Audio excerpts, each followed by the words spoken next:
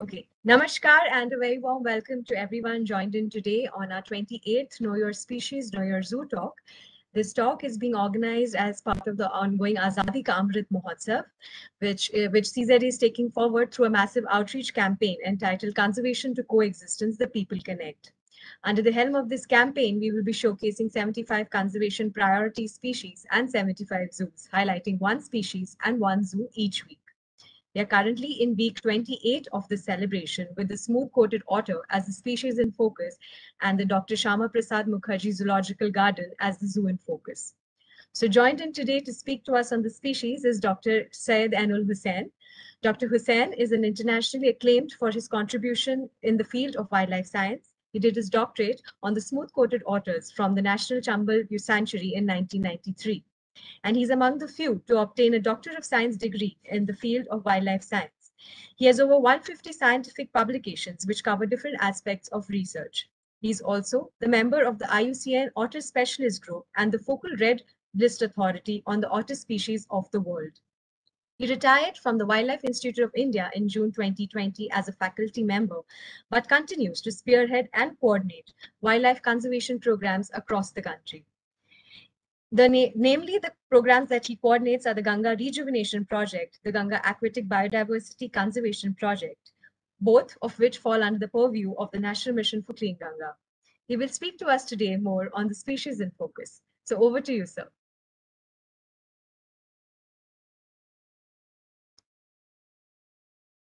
Thank you, Arundhati. And I take this opportunity to thank Sonali, Dr. Sonali, who is my former colleague, and we did very good field work also.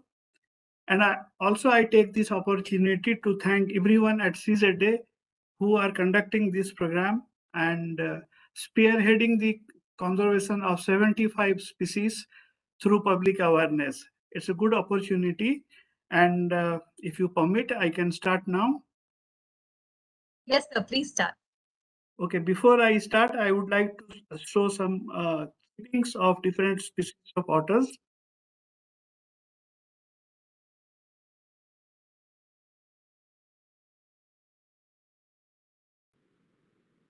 Can you see the screen now?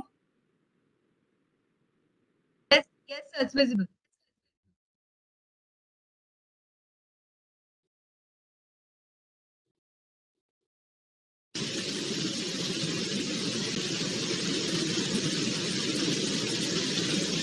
Stuart, what you see here are clipping of smooth-coated otters from Sarai region. This video has been taken by my student as well, showing a typical habitat of smooth-coated otter and this species. You can note the morphology of the otter.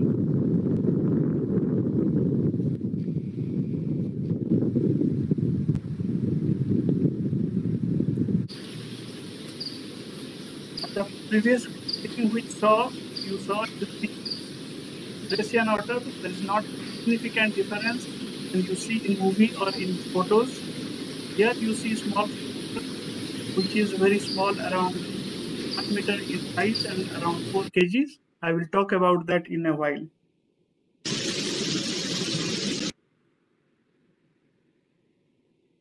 So please note the streamlined body of otters. They belong to family Mustelidae and the subfamily Luthrini. The Mustelidae in India contains larger number of small carnivores than any other families.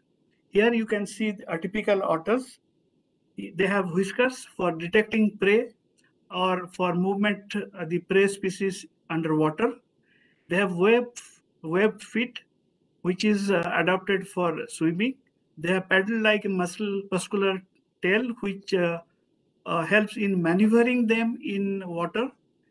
And they have dense fur, which protect them from cold and also keep them dry because it holds a lots of air below its underfur. In world, there are 13 species of otters distributed mostly in tropical countries. In subtropical countries, they have very limited number of species. You can see in Asia, in region there are 1 to 4 species. So I will talk why a particular species is found in area, and also I will give you information on the smooth-coated otter, which is the focal species for today's presentation. So as you can see in the map, the India has around 3 species of otters. There are 4 in Southeast Asia, but we are lucky to have 3 species. And these 3 species are smooth-coated otter, Eurasian otter, and small-clawed otter. The Eurasian otter has a very wide distribution, but smooth-coated otter, which you see in the top of the slide, is distributed in India, eastward into Indonesia or Southeast Asia. But we have a small subspecies, Lutra paspicillata maxwelli, which is found in marshes of Iraq. So smooth-coated otter is truly an Asian species. Then the Eurasian otter has a very wider distribution. The Eurasian otter is found in the Himalayas and in southern India, particularly above 600 to 700 meter altitude, whereas the smooth-coated otter is found below 700 meter altitude and also in the coastal areas. The smallest one, the small-clawed otter, has a limited distribution in India. It's found in foothills of Himalayas and also in the Western Ghat. We have recently found remnant population in Orissa along the Eastern Ghat as well. So from the photos, you can see the smooth-coated otter largely uses big rivers, and they share their habitat with gharial and crocodiles. The Eurasian otter, they used smaller streams, particularly the forested streams in the Himalayas and also in Western Ghats. And the small-clawed otter uses narrow streams or very shallow streams having less than 30 centimeter of waters. And you can see their scats, or which is called sprint in jargon or in otter terminology. The sprints of smooth-coated otter is usually very, where you can see is a kind of fluidy substances, wherein you can see lots of fish body parts, the scales, the bones. Similar thing you get in Eurasian otter, but in case of small-clawed otter, you get lots of crab and very smaller scales for fish. You can see the footprints of smooth-coated otter. These photos are from Chambal River, and you can see these. At least in the right-hand side photos, you can very clearly see 5 to 6 otters have moved on a very clean sandy beach, and in the down photo you can see 2 otters has gone into water. So knowing the footprints of otters of different species will tell you the story behind what has happened at that time when the otters were moving. So it gives a picture of the activity done by the otters. Here you can see the sprint, and this is again from Chambal.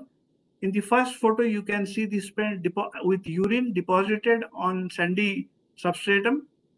And the right-hand side, you can see large piles of sprint or scat, and which has been deposited over time.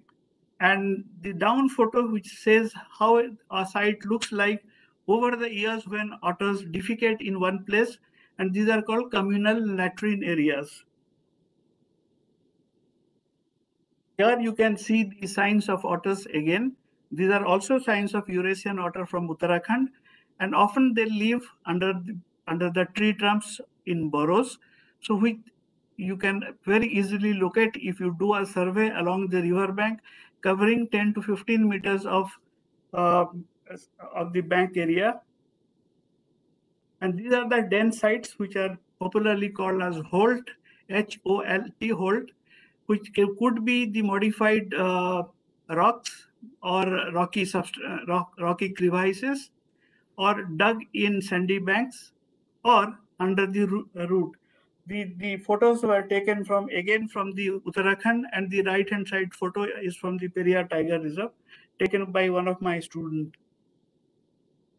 I will briefly talk about, I will start from the prey-predator relationship. What is the diet of smooth-coated otters and how it is different from two other Indian species which is sometimes found in a similar habitat, or they are occurring as a sympatric species.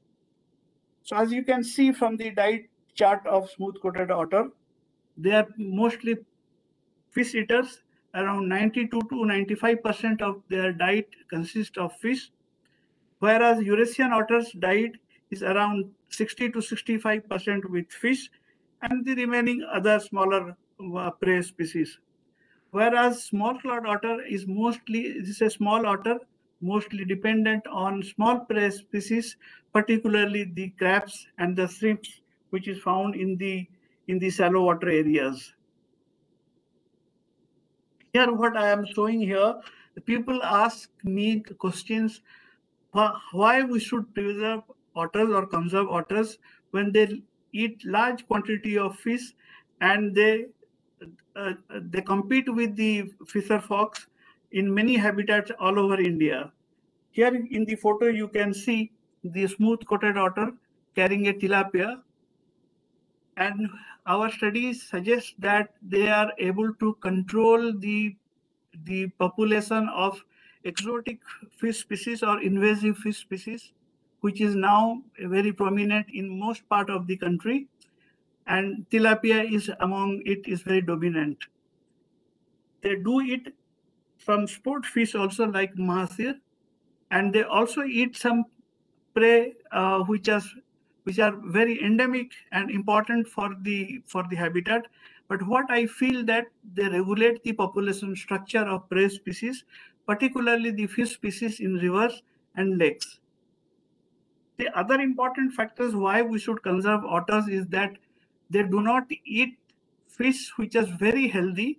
They prefer to eat, they go for fish which are very sluggish in nature or having some kind of disease. So in a way, they control the spreading of fish disease.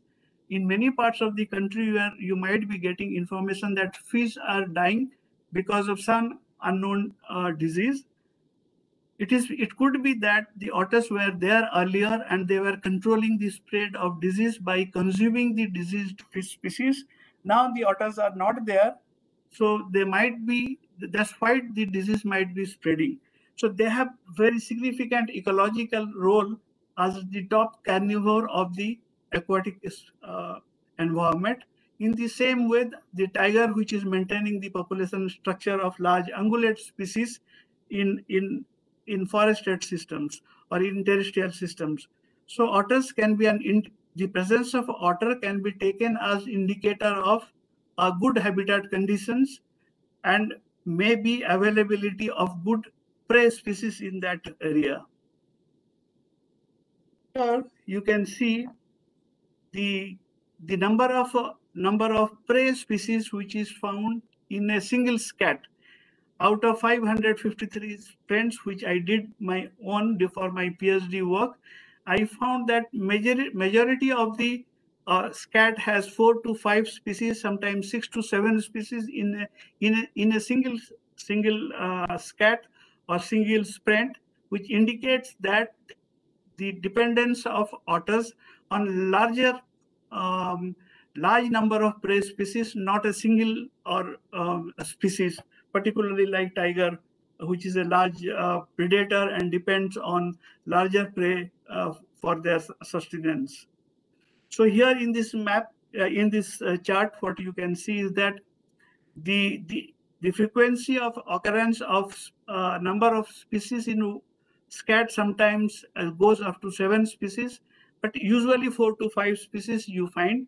It's very difficult to detect those 4 to 5 species in a scat.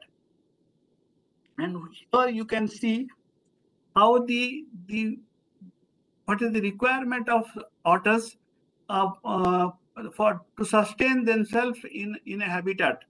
Okay, what you can see here, roughly around they need 10 to 15 species, presence of 10 to 15 species at any given time to sustain otters in a habitat. It means that the larger number of prey species, the otters are much more prominent in those habitat and they can sustain more.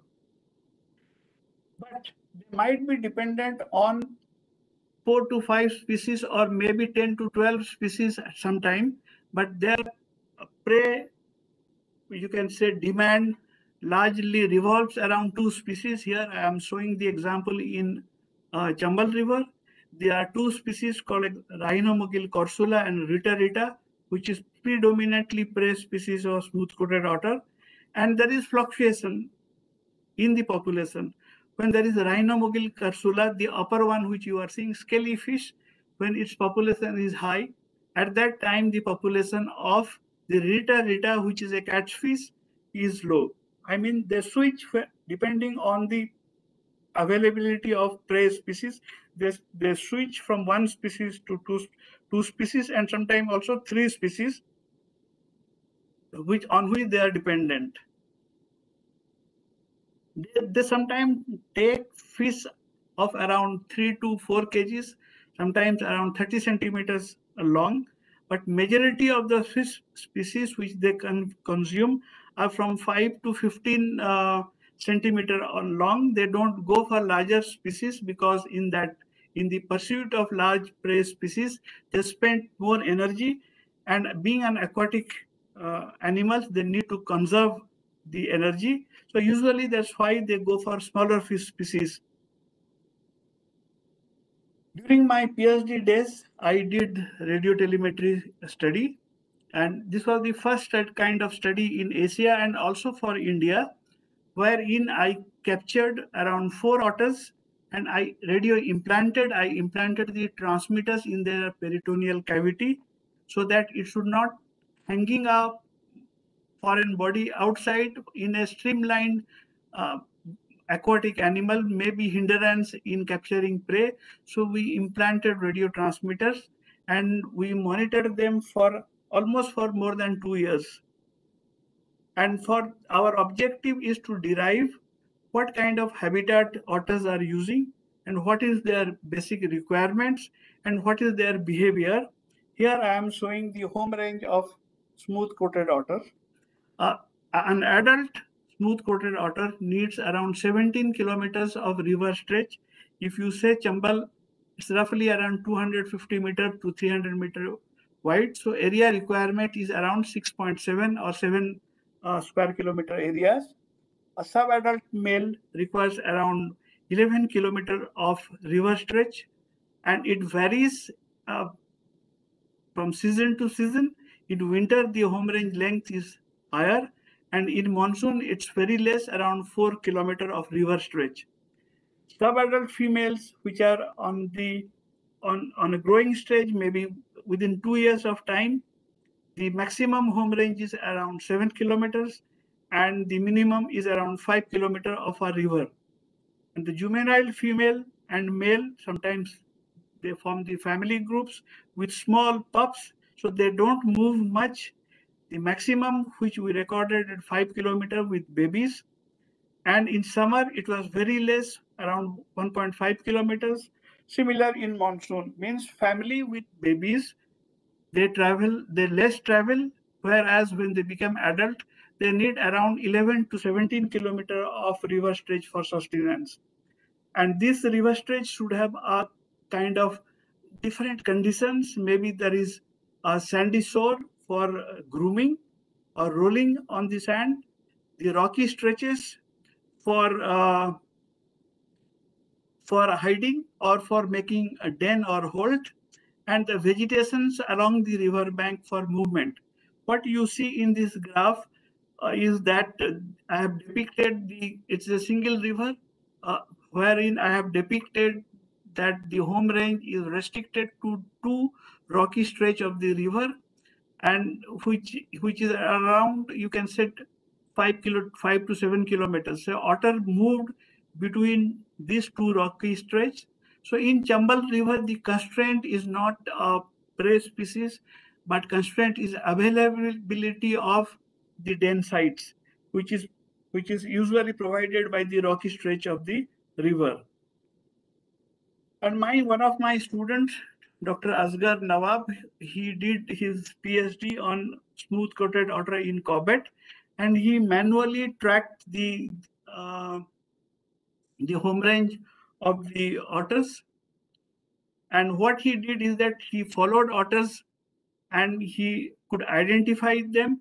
And he found that in Ramganga River within the Corbett Tiger Reserve, the home ranges varied between 4 to 9 kilometers. And other two rivers, Mandal and Palayan River, the home range was around 6 kilometers and 17 kilometers. So what I wanted to emphasize that the home range size is regulated here because of two factors: the availability of den site and availability of prey. If there are more den sites, the home range was smaller. If there are more prey species, then the home range size was smaller. It means it confirms with the other studies on other carnivore species or other mammalian species that home range is governed by the availability of resources. Here you can see the group size of smooth-coated otters, and you may ask, what is the average group size of otters? Normally, the otters have group size of 5 to 7 individuals or 5 to 9 individuals, but I have sometimes noted as much as 16 individuals in one group, particularly in Dudhwa Tiger Reserve and in Corbett Tiger Reserve. It means that if the habitat condition is good, prey availability is good, the home range size will be smaller and there will be large group of otters. But this group usually consists of a mother, which is the family is matriarchal, having 3 to 5 babies, and sometimes male joining and tending in rearing of the babies. So the smooth-coated otter is more or less social. Their behavior pattern is almost equal to other large social carnivores like lions, hyena, and wild dogs. Sometimes people say, do otters are nocturnal? What are their activity pattern? Here I can show that otters are not nocturnal per se. They are crepuscular in their movement or in their activity. They are more active early in the morning between 4 to 8 a.m. and then in the evening between 5 to 5 to 9 p.m. and there is gap in between where they take rest, and this resting gap is depend on the temperature of that region. If it is too sunny, then the resting period is usually wide, maybe from 9 or 10 o'clock onwards till evening. They are not very active, they take rest and they go for siesta. And winter, when the temperature is comparatively lower, they are seen being hunting or going out, and they're moving around in daytime also. So what I feel that the temperature is a governing factors in their activity pattern, but also the disturbance level. If the habitat is very disturbed, you may not see otters during daytime. They hide and they become more active during evening or early in the morning, coinciding with the occurrence of or the activity of prey species. What we have observed, certain fish species are active during evening and morning times. So otters also adjust themselves according to the availability of prey species or activity of the prey in a given habitat conditions. So what governs occurring of different otter species? The first thing which is evident is the habitat heterogeneity. If there are diverse habitat conditions, for example, a river stretch having sandy beach, rocky beach, mud, and vegetation cover, they prefer those kind of habitat. And if the prey species diversity and richness is higher, they prefer that kind of habitat.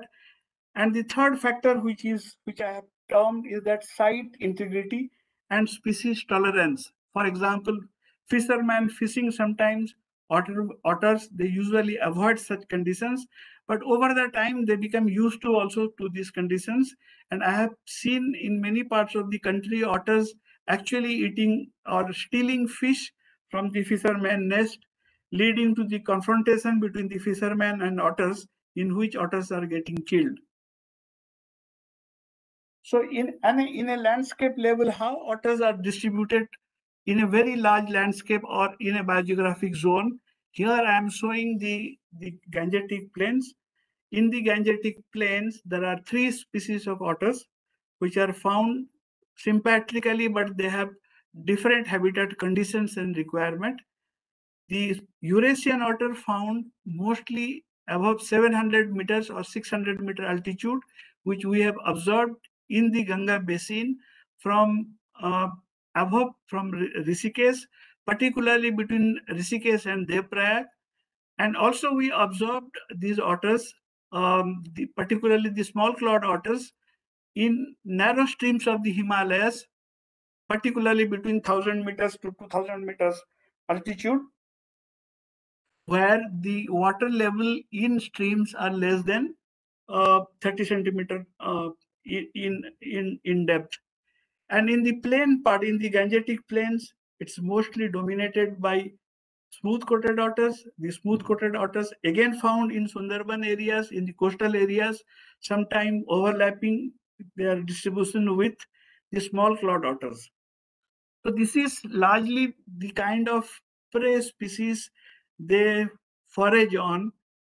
As I had said in the beginning, that small clawed otters usually live in shallow rivers, streams, and they eat mostly crabs and shrimps, whereas the smooth-coated otters live in larger rivers and they eat mostly fish, which is bigger, usually in average 15 centimeter, 10 to 15 centimeter in length, whereas the Eurasian otters is living in between, where water level is usually 2 meters and the streams are narrow at higher altitude, having less environmental temperature. And this governs their uh, morphological morphology of their dentation pattern. Ionics are mostly, or the small clawed otters are mostly the crab eaters, so they are carnassial, or the teeth pattern is much more modified than the Eurasian otter and the smooth-coated otters. What are the conservation issues which is affecting the otters? And first thing is that the absence of prey species in majority of the aquatic habitat, and otters are directly competing with humans for their prey, and most of the rivers are devoid of any kind of uh, fish species or prey species, because people use very small size mesh. Even sometimes they use mosquito net to fish out all the living organism which is found in an habitat, and they use all those prey species. So the depletion of prey is affecting otters very severely. Second factor which is affecting is the water pollution. Water pollution is not only affecting the availability of prey, but directly might be affecting, we don't have any evidence, but might be affecting the health of the adult otters. The second factor which is affecting is the poaching, which is very rampant. And in certain part of Southeast Asia, the otters are killed particularly for their pelt or the skins, which is used for making fur coats.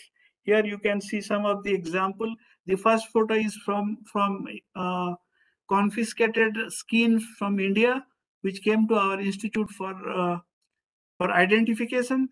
The second and third photos is from Southeast Asia, where they are showing that even the hairy nose otter, which is critically endangered species, are being killed rampantly. And the otter trade is highly organized. And for example, around 2000 to 2005, there are around 7,000 to 8,000 otter skin were confiscated in trade. And there is estimate that for about 10 otter skin, there is one tiger skin. Means the otters are vulnerable 10 times than the tiger for their skins in trade cases. And here I have depicted the information were taken from net, and what I have depicted here is that the movement of trade route for otters, usually it goes to uh, China or to Southeast Asia. And if we can control the trade of otters, particularly be vigilant in this route, there is chances that the trade of otters or killing of otters may come down. So now, last, as a Red List Authority, I am monitoring otter since 1996, the global otter population. Eurasian otter is, the status is near threatened. The smooth-coated is vulnerable. This Asian small clodder is mostly vulnerable nowadays, and the hairy nose otter is now considered as endangered. And all the four Asian otter species are showing declining in their population, particularly the smooth-coated otters and the hairy nose otters in many parts of South and Southeast Asia. So here I would like to say what maintains otter species diversity. If we want to conserve otters, what should we do? We need to maintain the landscape diversity and the characteristics. We should not convert the natural landscape entirely into agriculture field or human habitations. We need to conserve the prey species. Generally, 100 kg of prey species supports 1 kg of predator biomass. So if the weight of otter, average weight of otter, you can take 6 kg, and there are 10, so it's 60 kgs is coming. And accordingly, we need to maintain the prey biomass in a condition in an habitat. Otherwise, the otter will move away from those habitat where prey availability is very less. The third factor which is affecting otters are the protection from poaching and persecution. And definitely the decline of otters in India and Southeast Asia, largely because of poaching and also depletion of prey species. Coming to site integrity, we need at least 17 kilometers of river stretch if our river is around 250 meters to 300 meter wide to maintain a single population of otters having a family of 5 to 9 otters, 5 to 9 individuals. So unless until we provide adequate undisturbed habitat condition or river, for example, where I did my study, it may affect otter population. Then the other factor which is affecting is the adequate vegetation cover along the shoreline. If the shorelines are cleared of vegetation or burned or used for agriculture purpose, it hardly provides any kind of cover for otters, and usually otter move away. So that is the case of Gangetic Basin. Along the Ganga River, we have cleared the entire vegetation along the river bank, and mostly they are being cultivated seasonal vegetables which affects the otter population. And if there is a good denning, resting and grooming site, like for example within a protected areas, or the microhabitat characteristics governs the availability of otters, what I studied in Chambal, that presence of rocky stretches and vegetations are important for maintaining otter population. Now to conserve otter, what should be done in both at the administrative level for the researcher or biologists like us, and for the managers? We need to maintain heterogeneity in the river and wetland.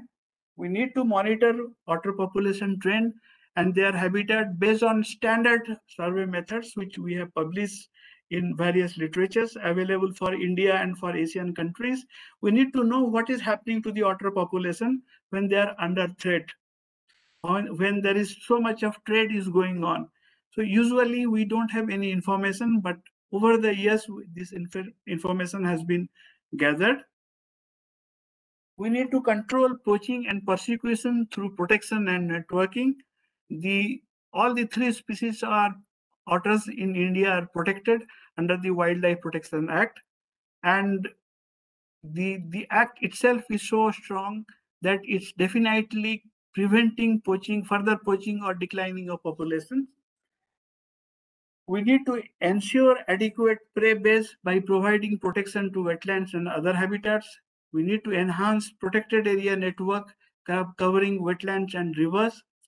We need to conduct EIA study for all development projects affecting wetlands and otter habitats, so that we should know actually what is happening and how otters are getting affected. Whether, for example, creation of a reservoir is a positive trend for otters or a negative factor which is affecting them.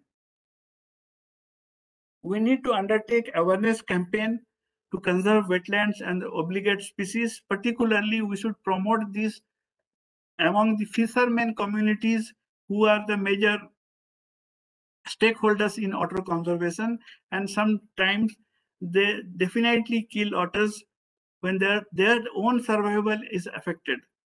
So these are the major factors we can do as a biologist or as managers to conserve otters in India. And before I conclude, I would like to show the work which I did some 30 years back, and Institute filmed this work as it was a pioneer work on otters. And I will urge the biologists to come forward and take more research and more conservation work on otters.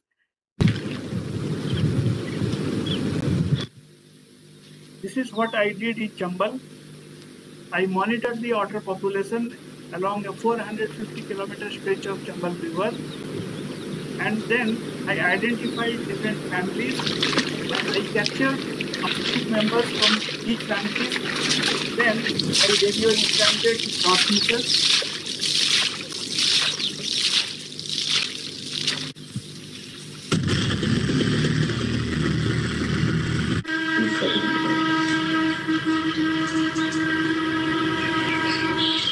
We did radio implantation in field conditions.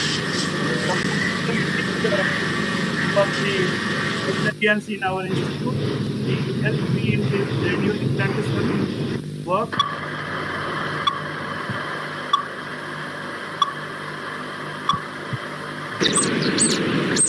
Using special antenna equipment, Hussein will now be able to observe this agile and elusive animal.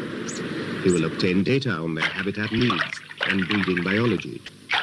This information will help plan measures for better conservation of otters and also the river conservation in India. And I take this opportunity to thank everyone who helped me being an otter biologist. And also I would like to thank the CZA and Dr. Sonali and Arundhati for giving me this opportunity to present my work, which I did 30 years back. Some of the work I have taken from my students, and thank you everyone. I hope it helps. Thank you so much, sir, for the in-depth talk, not just on the biology of the species, but also the resource preference between the different species found in India and the conservation challenges and way forward. It's indeed a long, it's almost like 3 decades of research that you've showcased in a very short span. So thank you so much. We now move on to the section on the zoo, wherein we will speak on the zoo, and then we will take question answers for this session at the end. So, we have, for the zoo section, we have with us Dr. Rajesh Patel, who is the superintendent and in charge of the Dr. Shyamaprasad Mukherjee Zoological Garden, Surat. He's a veterinarian by training and has over 19 years of experience in the field of wildlife management and healthcare research. So over to you, sir, to speak more on the zoo. Good afternoon, ma'am. Good afternoon, sir. I would like to thank Hussein sir to give in-depth information regarding this otter species. We are keeping otter since in our zoo since last 17 years, but whatever the information today I have got from Hussein sir is much more important in our zoo management also. I would like to give some details about our zoo history and what we are presently doing in otter species. Surat Zoo is initially was a mini zoo in established in 84 at city center area. After 92 on CZA come in force, there is no space for future expansion and specific requirement for species which we have kept in mini zoo. So corporation has decided to relocate and develop a new site on Sarthana area, which is 81 acres area, existing zoo, and was uh, open for public in 2003. At presently, we are displaying total 47 species in captivity and about 390 animals. Yearly, 9 to 10 lakhs visitors are taking visit of our zoo, and at present we are under a medium zoo category. We have very good breeding of some species like smooth coated otter, sloth bear, foreign antelope, tiger, uh, lion, and hippo too. We have, as in slide, we have a separate section in zoo for routine management and other things. Next, Karan. Next, Karan. Within zoo premises, we have created one butterfly park for conserving the species which we have found in our premises. At present, it is in 70 square meter areas, totally covered, and mainly in seasonal, we are finding 30 species in the main season. Next. We have one section separate well-established wildlife interpretation center for education and awareness. In that area, we have three parts. One is a nocturnal house. Second is for education. And in nocturnal house, we have created one sound and sound show to create artificial atmosphere in just like wildlife.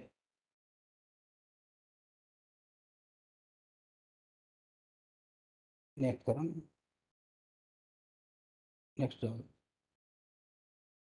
next, Otter. Mainly, we have otter initially got rescued from flood-prone area in 2006. At that time, we have got two species, two females. After 1 year, we have one more male rescued from forest official, and after that, pairing. After 2 years, we have got successful captive breeding in otter species.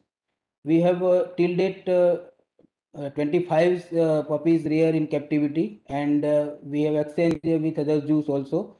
But unfortunately, when you in that zoo, nobody has get successful breeding. Why I don't know, but I afterward I would like to get some guidelines from Hussein sir that what we can mainly keep in mind for successful breeding of otter in captivity.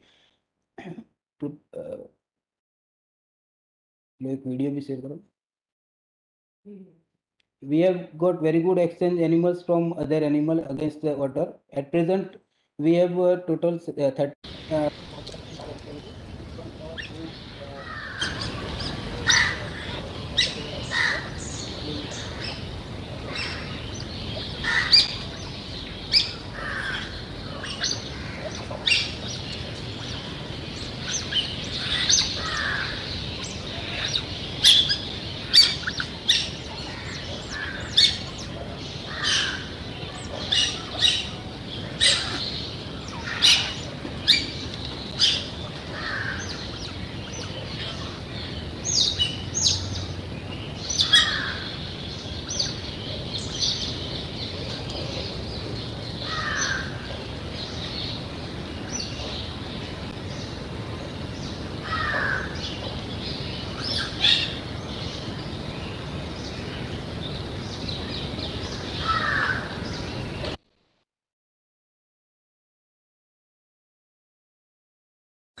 this one is of last year breeding video.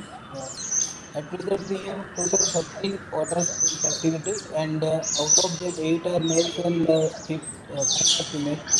Out of them, one is sub-adult female. And during this 13, 14-year experience, we have noticed that in the group, only one dominant male and female can be remain with group. Whenever the crowd from their crowd, whether male or female will dominate, they will invite, and during infighting, one this animal is separated, and all the whole group are attack on that. And finally, if we will not timely separate it out, they will kill that animal. So at present, we have created a separate facility and keep total 4 pairs in separate enclosure. And hopefully, in this year or next year, we are expecting to get in-house 10 or more puppies in captive breeding. Once upon a time, Surat having a group of 18 otters in same city. Afterwards, there are incidents of infighting and severe injury. One male and one female we have lost. After that, we have decided to keep separate. So at present, we are keeping one or two pairs with main parents. And when the male or female puppies is adult and at the breedable age, we are separating them out. Whatever animal we have are parents of rescued animals, so we are trying to get male or female from at the zoo, or we have requested to forest officer also, as South Gujarat region is having otters in wild. Even in Surat, Tapi, we have spotted many otters. So we have requested DFO sir to spare, if rescue male or female we can get. We have planning to change online also and continue for further breeding. We are also planning for preparing a separate breeding of exhibit breeding facility, and for that we have also submitted design and drawing, but some query is there with CZL part. We will shortly sort it out and create of exhibit breeding facility also. This is all about presently we are working, and in future we are planning for this otter conservation and breeding in ex situ condition.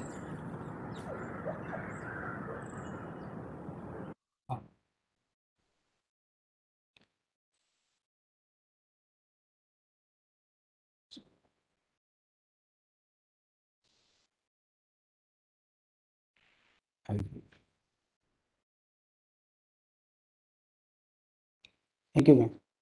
Right. Okay. Thank you, sir, for the, for the presentation on this, on the zoo, which was, and the species and the videos that you've showcased of the conservation breeding program that's currently in place in your zoo. So we now move on to the question and answer session for both the sections. So Dr. Hussain, are you there? Yes, I'm there. Fine. So, sir, we'll go for the first question for you. The first question is that with the changes in fisheries practice, what are the impacts on smooth-coated otters? Can you repeat the question again, please? So the question is that with changes in fisheries practices, what are the impacts on smooth-coated otters? Here, it depends on how we define the fishing, the change in fishing pattern. One could be the use of smaller size of a net. Okay, that's called mesh size. We have a kind of recommended size of mesh for fishing in different habitat conditions. So if we use smaller fish size, mesh size, then we sieve out all the living organisms which are found in our wetland or aquatic systems. So first question is, to answer your first question, the first thing, because of change in the fishing pattern, we sieve out all the living organism, that reduces the prey availability for otters. Second thing is that sometimes otters are getting entangled in fishing net also, and they are killed by the fishermen communities. So there are the two factors. The first thing is depletion of prey. Second thing is direct persecution by the farmers, fish farmers. Say, for example, in coastal part of Andhra Pradesh, okay, where the stake of fish is very high for captive fisheries, maybe a fish or maybe prawn. They are directly in confrontation with the fishermen, resulting in the death of otters. So these are the major factors. There are rules and regulations which government has formed. What we need to do is the strict enforcement of those guidelines which has been developed after the years of studies. So that's my answer for this question. All right. So following up with that question is also that what forms of community engagement with fishermen do you think would help with fishermen who are dependent on the same habitat would help this species? See, when it comes about economic loss, okay, that hurts the fishermen. So what we need to do, promote, first thing is to gain their confidence, promote alternative livelihood options for them, maybe win them out. There's a good example of ecotourism program which has been taken up in the coastal parts of India, particularly in the coastal Andhra Pradesh, where they have developed a kind of alternate livelihood option for the communities. So this is to gain confidence that that we are doing for something. We understand their loss and we are doing something to compensate them. This is the first thing, is gaining the confidence of the fishermen communities. Second thing is that educating them about the benefit of otter conservation. As I said, that otter used to eat the slow moving or disease prey species. Now that we have removed otters, the disease is spreading. Unless and until we educate the local communities, the mass in general, our message, conservation message, will not go, particularly in the face of economic loss. So second priority I will give to educate the people as much as possible. So All right, sir. zoo is an example. I mean, if I don't see many otters in Delhi Zoo. So there were otters and good population of smooth-coated otters over the years. The otters are not there in Delhi Zoo. So if we can promote the at least in exhibit to educate people, people will know what otters look like and what kind of conservation measures is required. I think we are lagging in conserving otters in captivity. Okay, sir. So the next question for you is that so in terms of home ranges, do different family groups overlap, and are there any records of intra-specific competition or aggressions between the groups in these overlap areas? Yeah, this is what I have observed. I will explain my narration. That what sometimes it happens, the first thing you note that the otters are basically social carnivores, but they don't have strict home range, which is called territory. The territoriality in otter is much more fluid. I mean, they don't defend their territory. Sometimes the two family groups may join together, and if they are in larger group, they are much more efficient in catching the prey species, and they forage efficiently. After foraging, which I observed actually in Chambal, is that then the group will again break. So the group size sometimes look bigger because there are two or three groups they have merged together. So they have very good home range, and sometimes the adult male also patrol and the home range. But when they meet, they they behave as a single group. So it means that they have home range defined in which they are moving for their day-to-day sustenance, but it is not very strictly protected that this is my area and you cannot intrude it. And rather they take advantage of the two group or larger group joining together and do a communal fishing activities, and then they forage and they disperse again into different groups. So the group size sometimes is very fluid. Unless until you are monitoring them, you will not know that they belong to two or three different groups. All right, sir. So, and the last question for you is that can you elaborate more on the the measures that are in place to prevent the poaching of otters, if there is any at the moment? Yeah, the first thing is that we are struggling to find out the extent of otter trade. We do get pelts which are confiscated by the forest department or the enforcing agencies, enforcing agencies, but we don't know how many otters are getting killed because they are very small carnivores. So unless and until we detect their presence and absence in wild and what laws has been done in a given areas, we will not know the extent of the mortalities. So first thing is to assess the extent in trade, and the second thing is that they train the enforcement agencies to identify the species which are in being trade or which has been confiscated.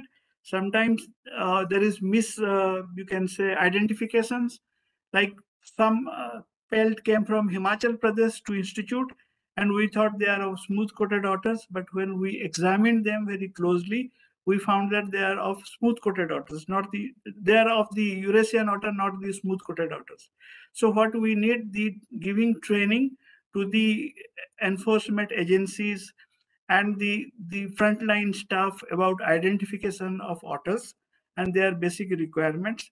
And I am very happy to know that doctor said that he greatly benefited from the small talk. I mean, we can organize small talks or small online training program for the zoo officers. So they will know that how an otter looks like, what are the factors which is affecting, and how to captive or conserve them. Particularly, how do we do the conservation building of otters in for the purpose of, I mean, release in wild or rewilding them in in wild conditions. So the situation is not that bad that we start conservation breeding, but we should have sufficient stock of otters in our zoos to educate people about the otters. Otherwise, nobody knows much about them. Right.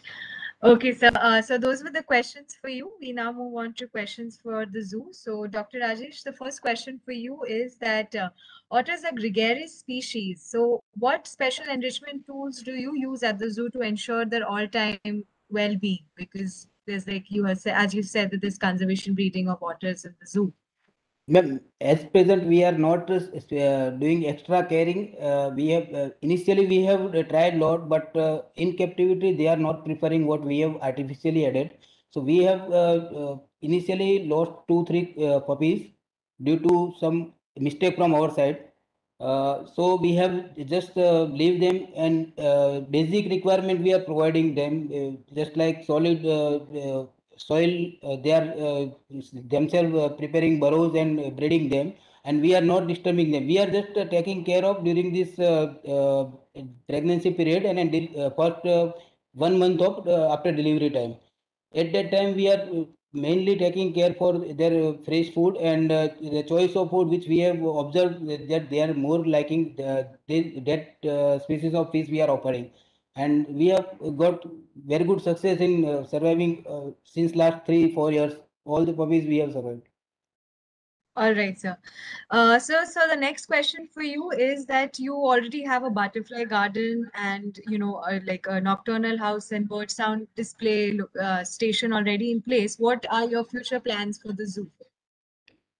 Uh, we are planning, ma'am, for at present we have some vacant enclosure in which initially they were constructed, and not we are not getting the species. So we are first trying to get that species, so more species can be displayed in zoo. In future we are planning for captive breeding for some species which we are lacking some facility like night extra breeding and nourishing shelters. So we are trying on that also. In future, we are planning for renovate our existing nocturnal house also, and interpretation center. All right, sir. So, and sir, the next question, like the last question for you is that are there any special education activities or, any kind of outreach programs that you do in the zoo for, conservation awareness? Yes, ma'am. Recently, we have started with our social media also for education awareness and outreach program. At present, this program also we are sharing with our local My Surat app and other social media also. Periodically, we are planning to arrange some keeper talks and other extra activities. And we are frankly want to say in otter breeding, we are lacking data deficient. We have no doubt we are successfully breeding the otter in captivity, but on that research and other, we are very poor. We are also trying to focus on that issue, so it will help in future for other zoo also. All right, sir. So those were the questions for you. And with that, we come to the conclusion of today of the 20th Know Your Species, Know Your Zoo talk on the smooth-coated otter and the Surat Zoo.